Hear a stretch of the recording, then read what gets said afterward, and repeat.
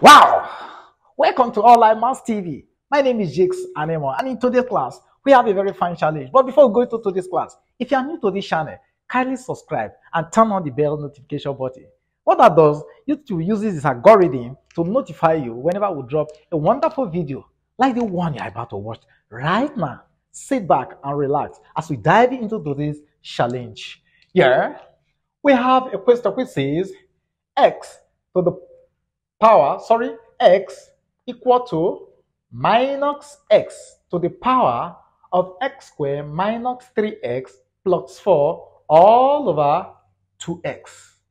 What would be the possible value of x from this expression? From here, let's take our solution. So we have here solution. We put down our equation, which says x equal to minus x all to the power of x squared minus 3x plus 4 all over 2x. Now, if you look at this question very well, I cannot take the natural log of both sides. Reason being that we are having a minus sign here. So taking a natural log will not work out here. So the number one thing I will do here is to divide both sides by minus x. So from here, I'll say divide through by minus x. So if I do that, this will give me x all over minus x equal to minus x to the power of x squared minus 3x plus 4 all over 2x all over minus x. Good. So from here, x will take care of x. On this side, we are now left with your minus 1 equal to, on this other side, here the minus will take care of the minus. In the law of indices, this is a division sign and the bases are the same. Mind you, the power of x here is x1. So we have a law which says that if we have a to the power of m dividing a to the power of n, this will be a to the power of m minus n. In other words, subtract the powers so long the bases are the same. So if I apply that here, this expression will now become your x to the power of x squared minus 3x plus 4 all over 2x minus 1, because the power of x at the denominator is is positive 1. So when it goes up, it turns to minus 1. From here. So from here, this is all over invisible 1. Okay? So if we carry out the simplification here, this will give us here minus 1 equal to, here we're going to have x to the power of x squared minus 3x plus 4 there minus 2x all over 2x. So automatically this will give us minus 1 equal to x to the power of 2 minus 3x minus 2x will give us here minus 5x plus 4 all over 2x. All right. Now, again, if you look at this, because of this minus 1, we cannot take the natural log of both sides. So the only thing we can do here is to take the absolute value of both sides. So from here, now say take absolute value of both sides. So if we do that, this is going to give us the absolute value of minus 1 equal to the absolute value of x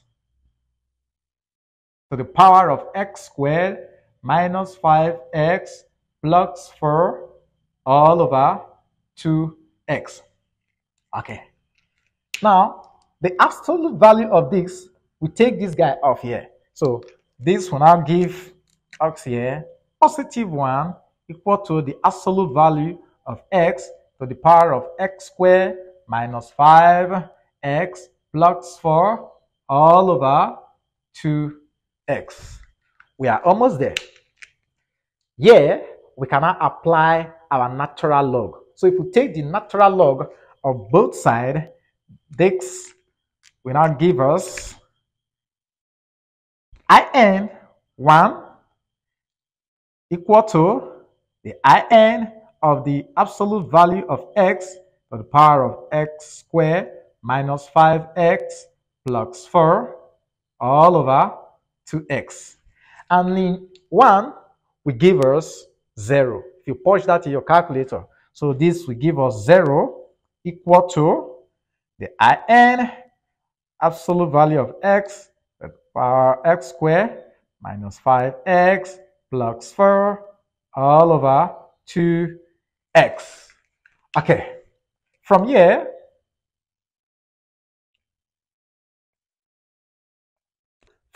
according to the law of logarithm, okay, according to the law of logarithm, this is a power law. Let me show you this. If you have log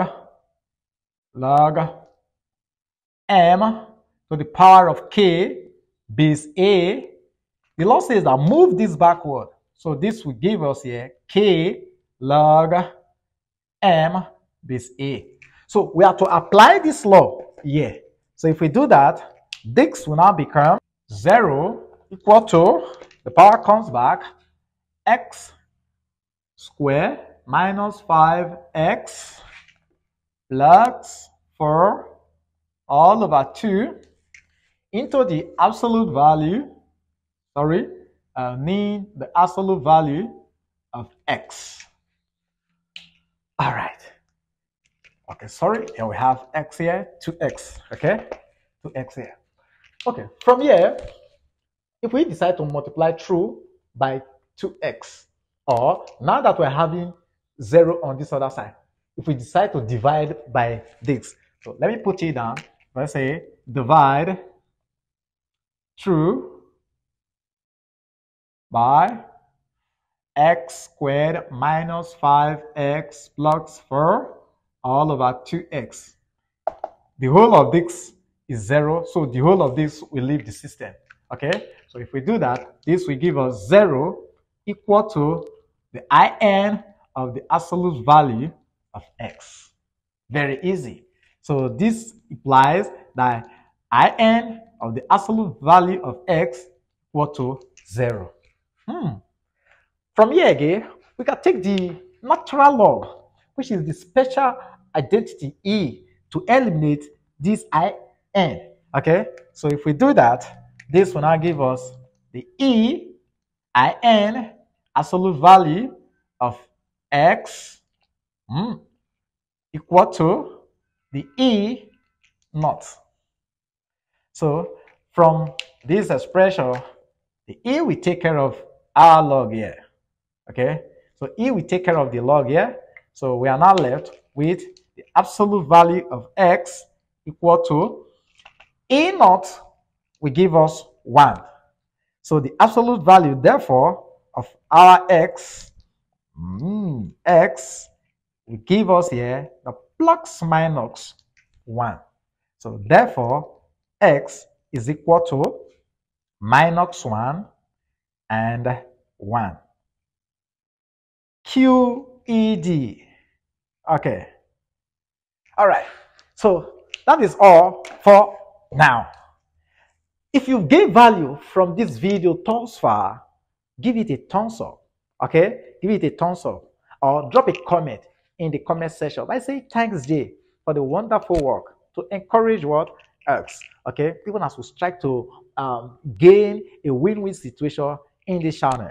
All right. So if you are still new to this channel, you've not subscribed, do yourself that great favor of subscribing so that you can get notified whenever we drop wonderful video like the one you just watched right now. Once again, this is Online Maths TV. Jakes loves you. Online Maths TV loves you. Stay blessed till we meet again. Bye for now.